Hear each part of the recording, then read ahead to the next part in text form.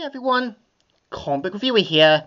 This time reviewing on issue 8 of Star Wars Dark Times.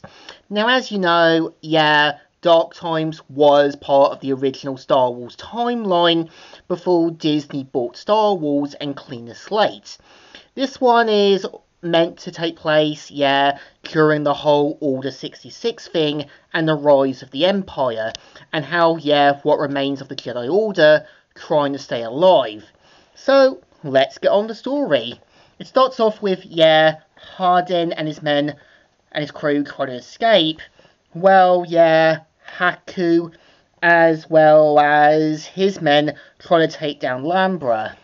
And we see how, we kind of see how Hardin tries to get Kryze and Sniffles to escape. But of course, Sniffles mainly takes the shot for Kryze. And we see him saying, put them to safety. Sniffles, I knew this would happen the first time I do anything for somebody else. And I get killed for it. And we kind of see how, Lambra mainly manages to escape.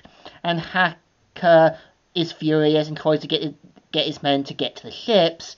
So of course, after holding down Hardin and his crew at gunpoint, we kind of see how one of his men lets them know that basically all of their ships had been grounded. But of course, in fury, guns him down.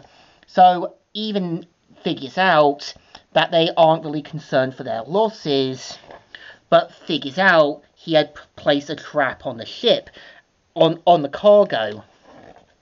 And of course, wants to know about the location of the actual crate. So we kind of see how Bomo stands up for the crew and decides to kind of get the information from not only Hardin, but also like two of the other guys, as well as Bomo, but keeping Ratty and Kryze alive. So of course, Manny will put them to work. And we see how Hacker says, what was in the crate, decoy crate? Nothing you'll need to have been concerned with. If you have dealt with us honestly, no idea say. Your man Lumber is in for a surprise. Here's to a crane getaway, boys. And here's to the look on Hacker's face. May he rot!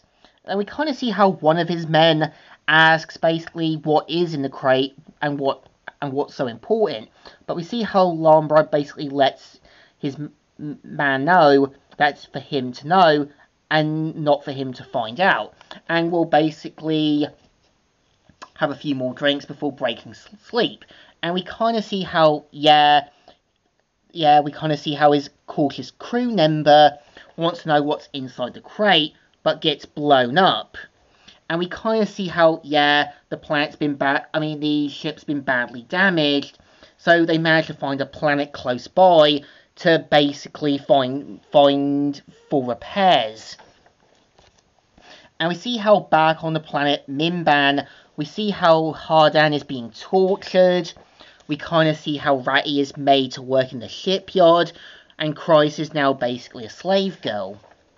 And we kind of see how, Bomo's friends asked him why did he stand up and speak out there when he didn't know about the crate's locations.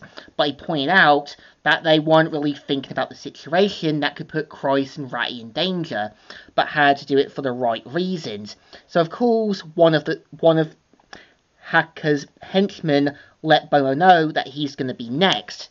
And we see how, on the planet, we see how Lambra and his men find a spare ship and parts that might be in it. And we all know who that ship belongs to. Master Keygrunk and the Padawans and that. And we see how they find out it's a ship flying by. And we see how Master Pimbu says, Master Kradek, did you see that ship? Do you think that's here to rescue us? Listen to me. Remember the troopers. We don't know who's on that ship. So we kind of see how he points out that they need to stay at the location, but due to the sort of comm link being basically low on power, we see how the Padawans ask Master Piburu, what did Master Key-Dunk say? He mainly says, I don't know. So we kind of see how Lambray's men get ready to extort the ship for spare parts, and we see how Master Key-Dunk realizes this is a full ship of mercenaries, and they're heading for the camp. And we see him saying, Pinru, take the younglings into the jungle. Do you copy? Pinru! And yes, the comlink being low on power. And we see how Haku basically gets Bomo chained up to find out info where the real crate is, ending the story there and there. So I think issue 8 is okay. Again, it's a filler issue. It's filling in another story that's going to lead to something big and epic. We see how Bomo is trying to make sure to keep the crew alive. We also going to see how Master Key-Dunk and what remains of the Padawans trying to stay alive. It's another, basically, average-in-the-mill story. So it definitely deserves a thumbs up. Still good, and still alright. So, Comic Reviewer here, signing out.